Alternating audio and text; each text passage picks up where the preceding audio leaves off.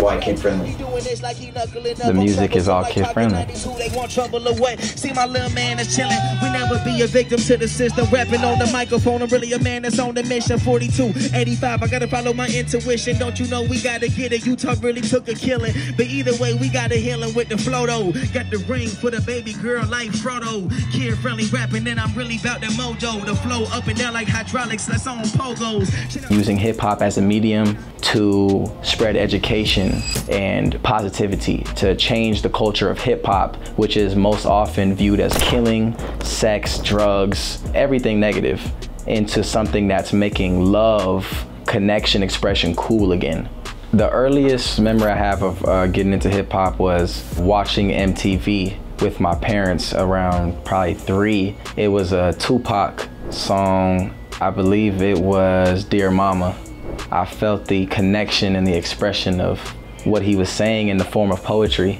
And I think since then, you know, music has been something that I realized it was like one of the most powerful mediums on planet Earth. So in college, that's when I first realized that football is not what I wanted it to be. It turned into military. So I realized quickly that, you know, my getaway was writing. So I just was writing and nobody knew really, you know. It was more of like a secret thing that I had to myself, that I knew somehow I'm gonna propel out of this and be a rapper. I believe when I was 17, so I was still in high school, I did a song for my football team and they wanted me to perform it at the assembly. I did this song and my mom heard it. She knew I rapped and wrote, but she didn't know it was something that like I could record a song and it'd be amazing. So that's kind of like the first time my parents were like, I see what he's doing here.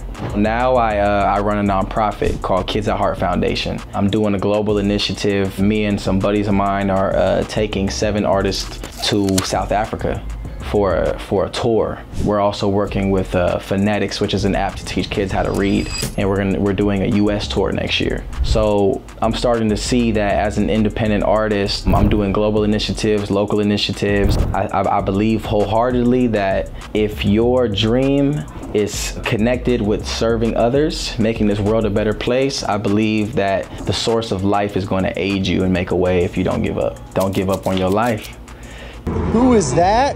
Gotta testify, you extra fly, that's the confidence. Rapping for my brother Utah, you know your team lost, but that's okay. Y'all can even switch to playing lacrosse, I never lose. But you know I'm like Carlos, loser too, I never snooze. I don't even take naps in the afternoon. I stay woke like this ain't no joke. Rock him, I drop the mic and then I have to let it smoke.